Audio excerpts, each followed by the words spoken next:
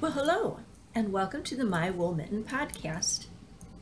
This is my podcast about knitting, spinning, fiber, yarn, but most of all about wool and sheep, farming, aging in place. What else? I guess that's the main thing. So how have you been? I want to start by thanking everyone who replied or responded to my little farm vlog that I put out the other day for our podcast anniversary. I heard from a lot of you and I appreciated all of the comments. They were all very kind and very sweet, and I want you to know that the feeling is mutual. I appreciate each of you. I enjoy the comments and the encouragement and laugh at the funny things that happen. And so I just wanted to say thank you for that I do appreciate it. And I can't believe that it's been a year since I started podcasting.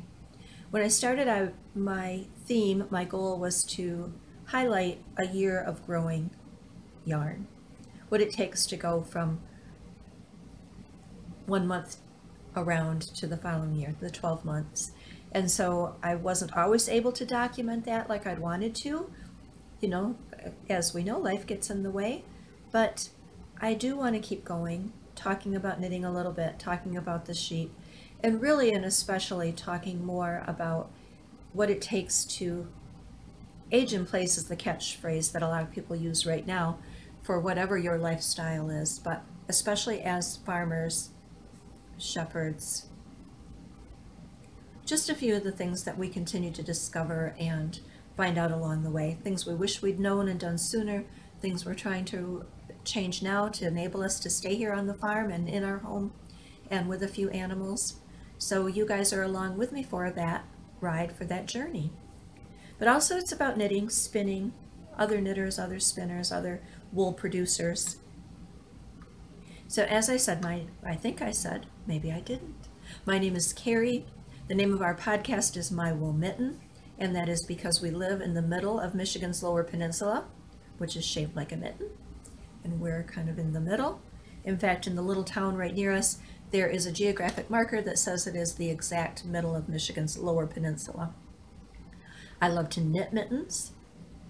I love what mittens represent as far as wool and heart and hands, and so that just is very fitting. I live here with my husband, and we're surrounded by family and friends. The farm and the sheep flock gets smaller and smaller all the time, but we do still have it, and we enjoy it very much.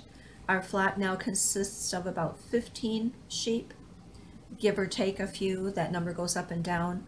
It's just about breeding time here. It's the beginning of November, and we put our rams in at deer hunting, the start of deer hunting, which is the 15th of November here in Michigan, so coming up here real soon.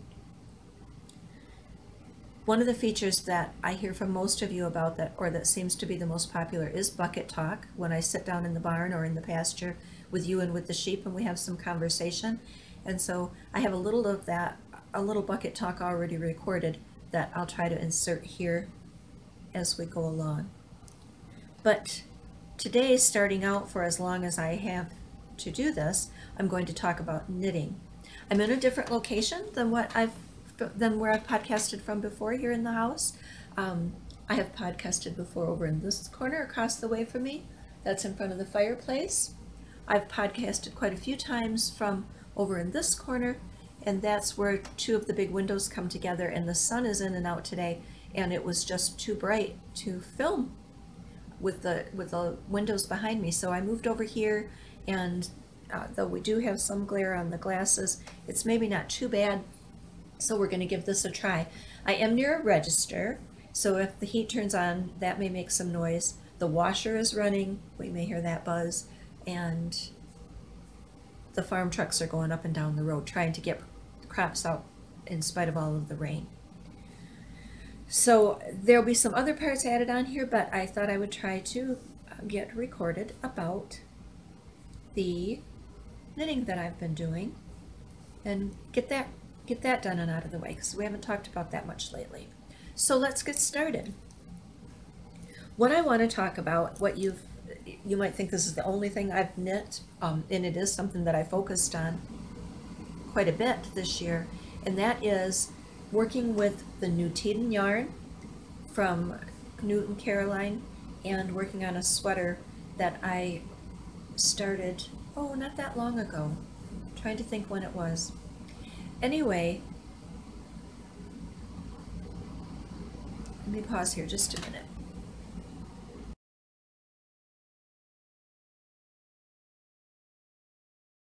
Okay, here we are sometime later. You can tell by the difference in the light and, just interruptions, I guess. It's late in the afternoon and the sun is coming in really bright and then fading away to nothing. I have a little light on over here, and so hopefully you can see me and hear me all right. What I was starting to talk about was some knitting that I've been doing. And I think we're going to do things a little bit differently because it's getting late in the day and because of the changing background. I'm going to take you over to my work table. I'm going to put the knitting up over there, and I'm going to talk to you about it from there. I'm going to talk about the sweater that's just been finished. I'm going to talk to you briefly about a new cast on. I was going to go into more detail about it today, but I think the podcast is getting long enough that I'll just introduce you to it, and then I will come back on the next episode and talk about it some more. So I'm going to do those two things about knitting. We're going to have a little break in the middle and have just a short session of bucket talk, where I talk to you with the sheep or from the pasture for the barn. I'd actually recorded this in October, a little clip that I thought you might be amused by, that talks about things that happen with sheep. That's what bucket talk is all about. And then I think I'll come back after bucket talk back here to this spot and just finish up and tell you a little bit about what's going on, update you on some things around the farm here, as we do quite often. And it will involve some things for you to think about, whether you're a shepherd or not a shepherd or farmer, whether you're thinking about becoming one, or whether you have been in the past or know someone who is. So just something for you to think about. So how does that sound to you? Let's give that a try and get this show on the road and then all wrapped up. So be back in just a minute with some knitting talk.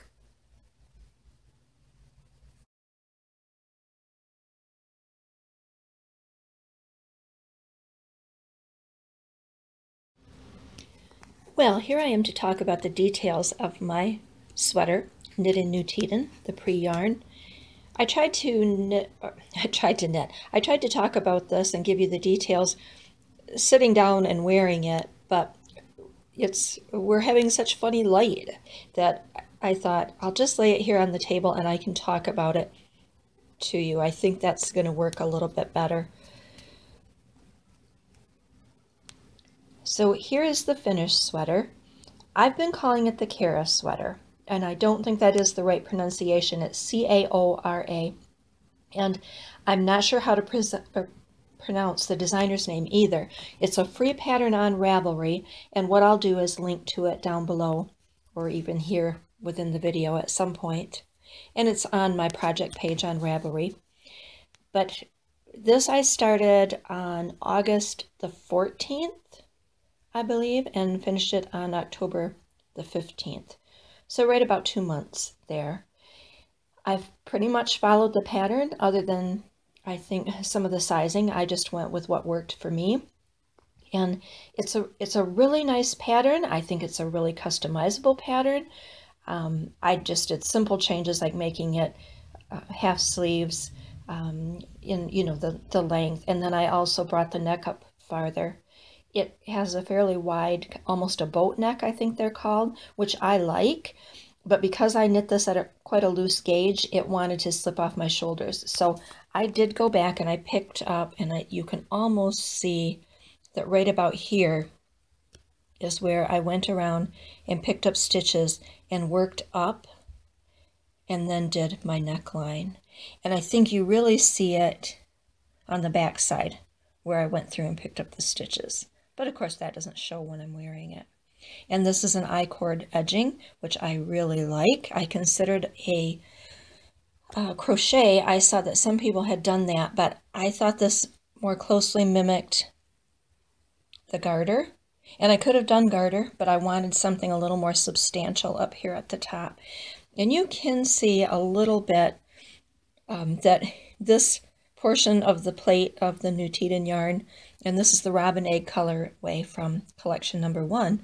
But so it just happened to be a little bit thicker here than there. But you know, when I'm wearing it, it's not that noticeable. But one thing I really wanted to talk about was my experience with knitting with this.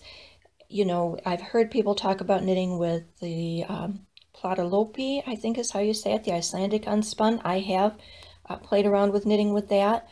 The fiber mill that we use quite often here in mid-Michigan, Zeilinger's, has also sold plates of the unspun yarn, and I've used that. And people talk about the drift, how easily it drifts apart. But I have to tell you that with Knut and Caroline's, I didn't have any trouble with it drifting apart. Now, I am a really loose knitter. I am an English style knitter, so I do throw the yarn, but I'm a really loose knitter. And so I didn't have any trouble with it that way. Where I had trouble, and which you would, is if I gave a little tug like you normally would from your ball of yarn, you know, or so you want to have some of it pulled out and ready to go to knit with, but then you've got a little bit of yarn, and if it should catch like on the edge of your chair or something, it will pull apart. But as you've probably heard others say, or you've probably experienced, it's very easy to just work those ends back together. So I had no problem with that. I did find I couldn't knit outside if it was windy, because it would blow the yarn around, and then it would catch on something. It didn't blow it apart, it's just it would blow it and it would catch on something and pull. So that I found extremely easy to work with. It just was very, very easy. I used a size 10, US 10 needle for this, which is I think a 6mm. And I'm gonna pause for just a minute and open this up so that you can see the colors. This of course is garter stitch, but I want to show you what I did with the colors. Doesn't it look like a watercolor? You know, I have to say with Caroline's dye job and the colors that she uses, and Knut too, now I know that he's doing more of the dyeing, I think they're so subtle and so close to nature that just like you find in nature, colors just work well together. So I knew I wanted Pip's egg to be the focus, and that's what the yolk is. And then I moved into elderpear, Olivetti. Let's see, this was gray that was from the mill before Knut and Caroline bought their own mill. So I had bought some plates from when they were first starting out but didn't own the mill themselves. That's what this is. And then this is one of the graphite colors that was part of their collection. So, and I didn't just abruptly change. I did like, you know, one stitch with one color, one stitch with another. I tried to do it, give it a little bit more visual interest, and it's probably not showing in this light.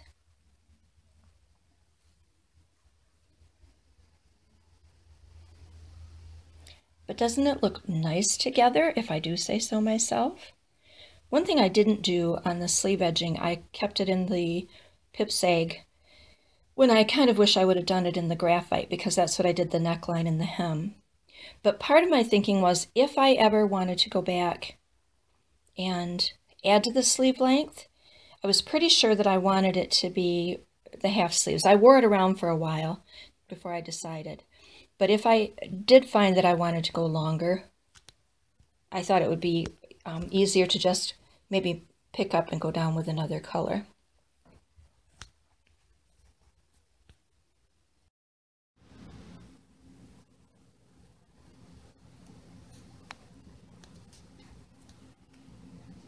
Okay, something else that I wanted to mention is in working with the yarn, I found I used the wooden needles throughout, and I found that I really the yarn wanted to be cozied up. The stitches wanted to be cozied up on the needles. Even when I got to a larger, I didn't do the whole body in this. I did on a size, or on a 16 or 24 inch length. I can't remember now, body-wise, but the stitches were happier being kind of crowded. I felt like even though they didn't drift apart, the yarn didn't drift apart, I did find that the stitches, and maybe it's because I am a loose knitter, they easily became distorted, stretched out, and I knew I wasn't going to do very aggressive blocking on this afterwards, so I just tried to keep the stitches happy and close together, and so I used a smaller circumference of wooden needle. I also did not use double pointed needles on this at all, even though that would have been easier on the sleeves when I got to them. I found that gap that you get, the laddering that you get with wooden or with double pointed needles, again, just distorted the stitches. And so for me personally, this was just an easier way to do that.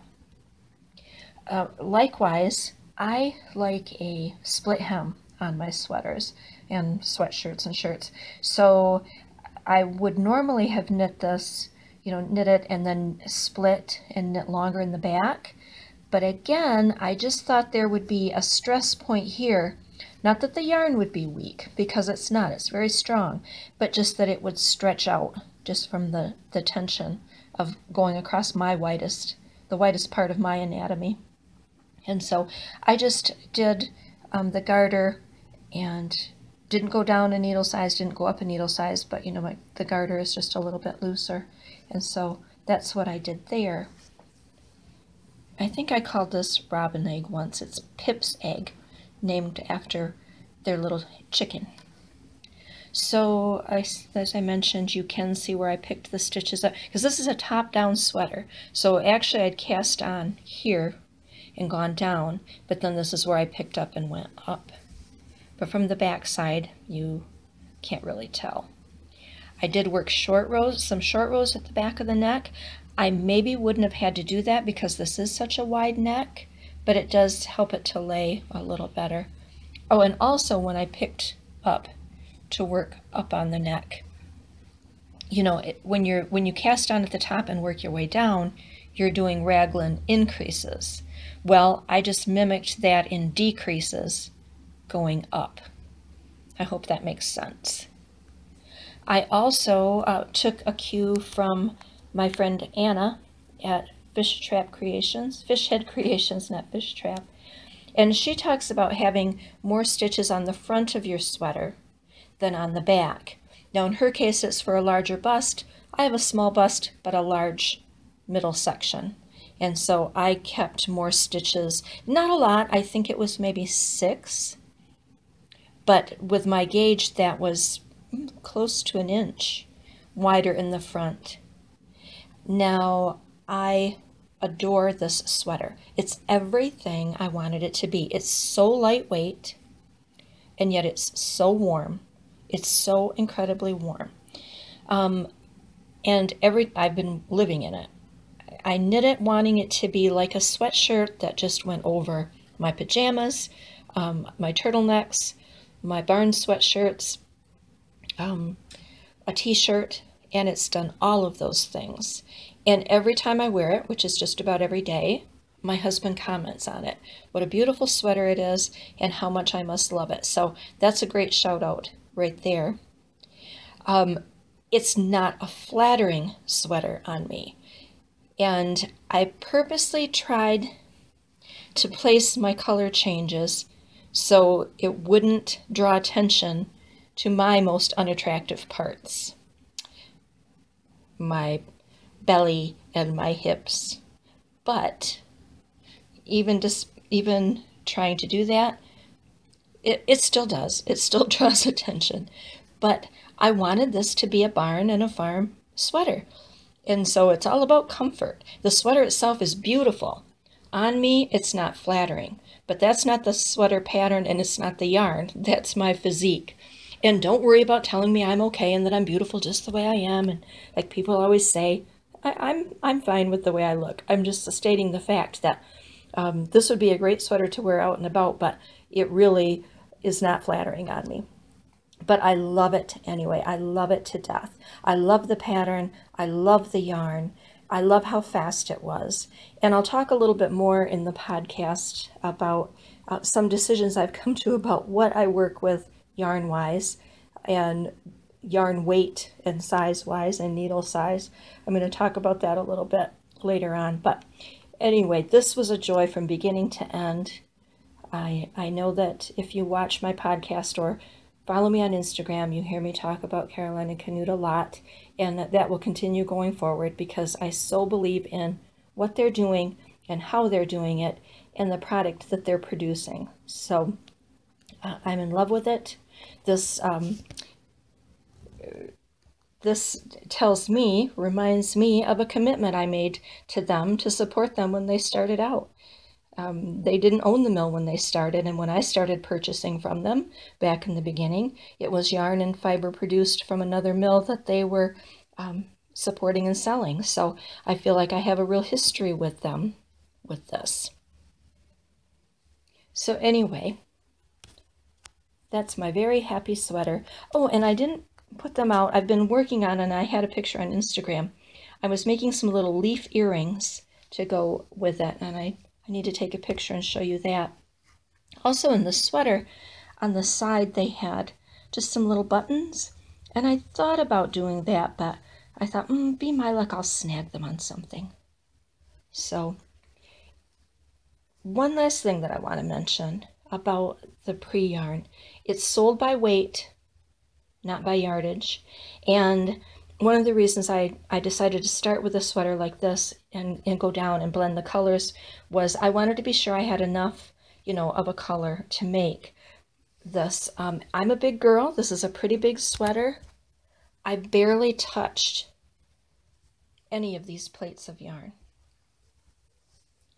And I should weigh them to see for sure, but I think because I have 2 of the pipsag, I think I could have gotten most of a sweater just in the pipsag. But now I have a lot left for, like I said, if I do want to go down with the sleeves.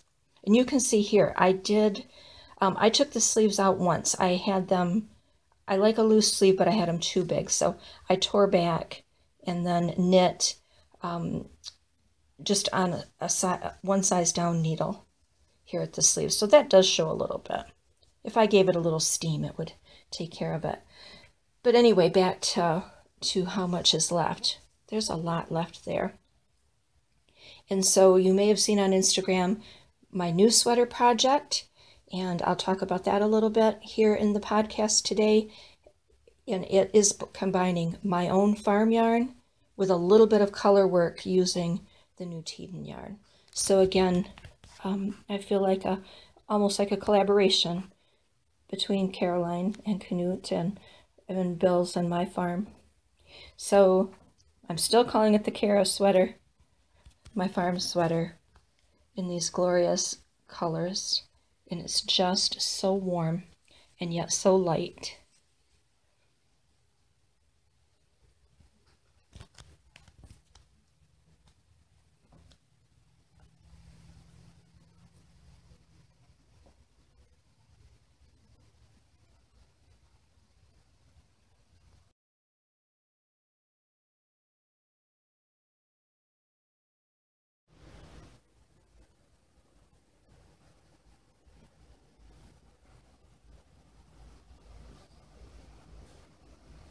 While I'm filming things here on the table, I'm going to just quickly mention my new cast on. I was going to go into more detail about it on this episode of the podcast, but we're already getting rather long, and so I think I'll just quickly mention it to you and show you a few things. This is a Kate Davies design. I shared it on Instagram, and the pattern is meant to be a cardigan. It's meant to be steeked. It's meant to be knit in fingering weight yarn. And I'm not knitting with fingering weight yarn these days, and so I had my own wool that I wanted to use, along with some color work with some of the new Mitten. And so I just cast on for the sleeves as she has you to do, and I figured my gauge, and then I plugged in numbers using Elizabeth Zimmerman's percentage system. And if you're not familiar with that, really you should check it out. It will give you some confidence in knitting to a different gauge than what a pattern calls for. And so I did this. Oh, sorry about the beep. That's the washing machine. This is the one I did first with the dark color in the middle. And then I wasn't sure that I liked it so much. It wasn't quite as subtle as I wanted it to be. So then I did this one, which I don't know if you can even tell that there's a little bit of Pip's egg. Is this all about May? This is a hand-spun Corriedale and Angora Bunny that I had done. It's an old spin from a ewe that we used to have. It's actually my white ewe, Hannah. It's her mother.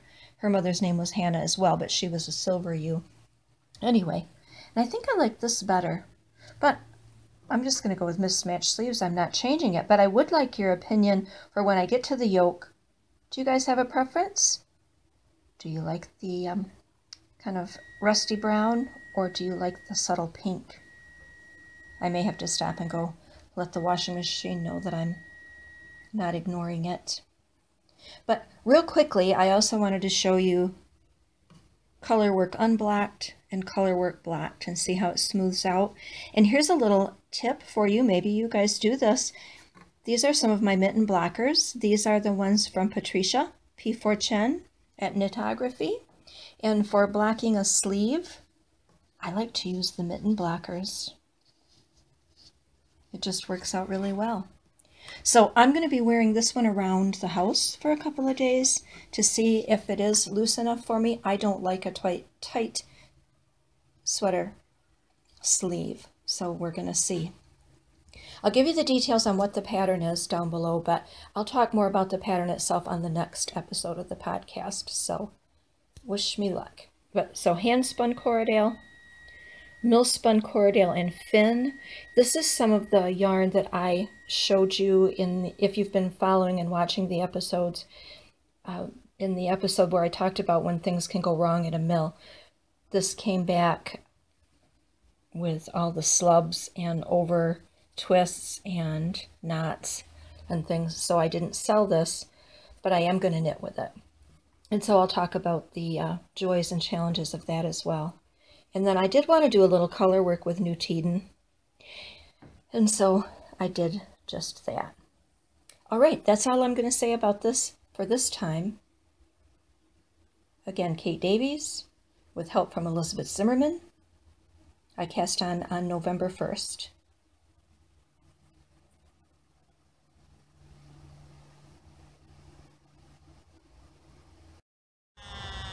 Happy October morning, friends. I don't guess probably my phone's camera is going to pick up there are deer walking the fence row here in the corn. But that's not what I'm here to show you today. This is what's going to count as our bucket talk. I don't know if you can tell how lush the pasture is right now. Of course, it's not as nutrient rich as it was earlier in the year, but we've got a lot of pasture. But with sheep, there's nearly always got to be one. You see how deep the grass is she's standing in? And on the other side of the fence is the compost pile and weeds. So I'm out here to get her out of the fence. This is one of the Finn Border Leicester Cross quads. And I need to mark her ear, I think. This is not the first time that this has been an issue with her. So she may be finding a new home. Well, I'm stressing her out here, so I better go and rescue her from the fence. But I just thought I'd stop in. I really would like to get a podcast up. It's been, this month is my podcast anniversary, 1 year. And I have lots of things to share and no time to share them. So anyway, I hope you have a good day. It's sunny here and supposed to be decent weather.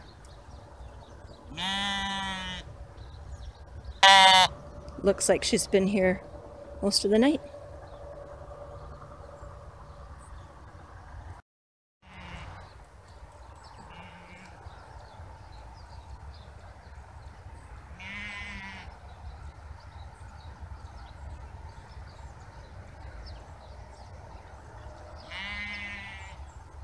Her flock mates are just inside the barn there.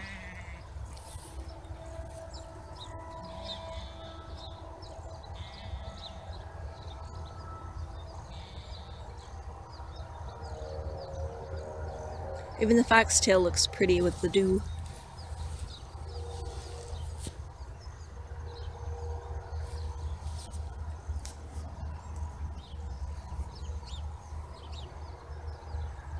So one lamb successfully rescued from the fence. Well, so here I am back again to finish this up. I'm sorry about the glasses on the head, but the glare from the window was just driving me crazy just watching it record, so I might be squinting at you. But anyway, to finish up, what did you think about the bucket talk and about the knitting? I hope you enjoyed those segments. And so to finish up, I just wanted to update you about the last little episode that I put out, the little vlog that I put out before this one. And I talked about some issues that we had here on the farm, the flooding in the barn and the hot water heater failure here in the house. And I wanted to let you know that both of those issues are resolved, they're fixed. It took 3 loads of gravel to the barn and a new water heater, but we got those things done. And just to tell you a little backstory with the barn floor is gravel in that area. That's part of the addition to the old basement barn, which has cement floor in that. But in that lean-to area, it is dirt. And that had been gravel and kind of like a clay cap, I want to say. We'd driven over it, you know, had the horses in and out over it for years and years. But one of the times that my husband was in the hospital and we had someone helping us with things and, you know, here with equipment and cleaning out the barn, the person doing the cleaning at that time just got overzealous about cleaning, shall we say, and just kept going back and forth, back and forth, back and forth, and scooping out more and more and more, and digging down further and further, but all in the center. And so until I happened down to the barn and stopped him from doing any more. And so, you know, there was always some knowledge that probably we were going to have to fill that back in. Well, then we had the roof of the lean-to started to leak, or of the addition started to leak, and we had a lot of water gather in there. That didn't help the matter. We did repair the roof. It has a new roof on that addition to the barn.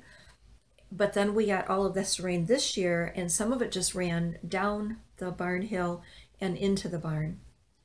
I've since dug a trench to kind of funnel that water away. But in the meantime, we had to do something to take care of that water that was standing there. I had the wooden gates that you saw in that, if you watched that vlog, was just to keep animals and such out of the middle section until we could get that fixed.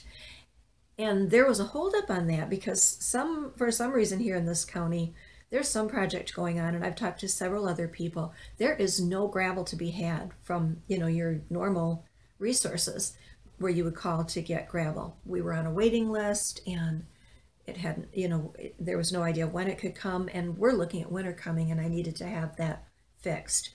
So I had to pay a little bit more, but we got it from a landscaping place. We had friends and family help us get that in, and like I said, brought in 3 loads of crushed concrete and gravel mix and filled that in. It's probably going to need more, but it's doing the job right now.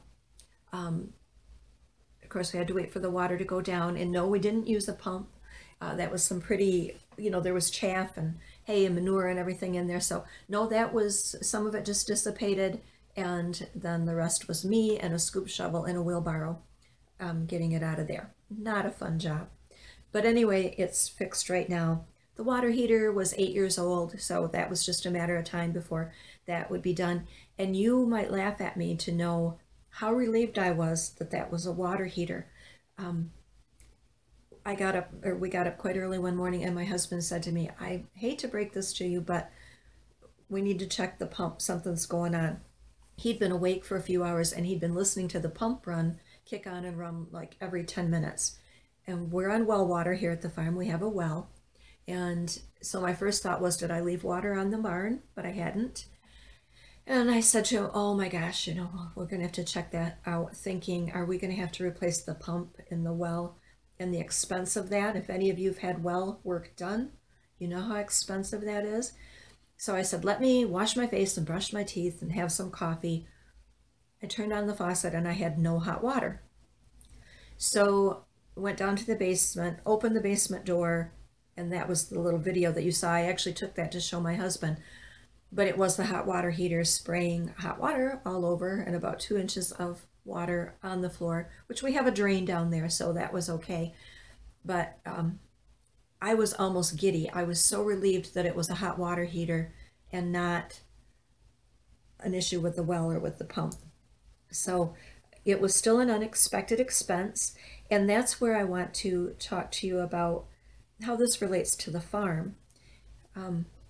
To pay for that unexpected expense of the gravel and of the water heater and having it installed, I'll be sending some lambs off to new homes here in the next week or so. They're not sheep that I had intended to sell. They're sheep I had intended to keep. But that's part of the reasons that we have sheep and that we still raise lambs. They are part of a working farm, and they're part of they're something that does bring us income. And so if you're thinking about farming, if you're thinking about becoming a shepherd, if you're planning to do anything other than raise sheep just as pets, sheep are a good livestock to have. They're fairly easy to take care of, and the prices on sheep tend to hold pretty well. And so they're going to go and help pay for the expense of those two things. And I'm just awfully glad that I have them to sell. I've told you before, if you've watched us from the beginning, or I've talked about that, I'm not a first-generation shepherd. My family raised sheep, and I often remember on more than one occasion my mom or my dad saying how grateful they were that we had the sheep to make a payment on something if we needed to. My dad had a good job. He was an electrician. He had a union job, but sometimes there were unexpected expenses. And you may smile at this, but back in the day, our farm payment, I remember my parents talking about, was $175 a month. And sometimes the sheep made that payment. And so I guess we're continuing in that tradition, that I have some sheep that I can sell and that we will sell, and that will pay for those two unexpected expenses. So something for you to think about, real life things to think about. It's not just about growing wool for yarn. It's about raising sheep to help you earn a living. And that's what's going to be happening here. So I think I'll wrap this up, and I hope to be back sooner rather than later. As winter time comes, my time of year, there is a little more time to be in the house and do these kinds of things. And so I hope to be visiting with you again real soon. I hope you'll continue to stay. Thank you for sticking with us. Welcome to new viewers, because we have had some new viewers. I hope that you enjoyed the podcast. Thank you for leaving comments here or on Instagram. I share them with my husband. He enjoys hearing about what you guys have to say about what I have to ramble on about. And so any questions, just like I said, feel free to ask, to contact us. And please come back again next month or next episode when I record again. Thanks for sticking with me. Talk to you soon.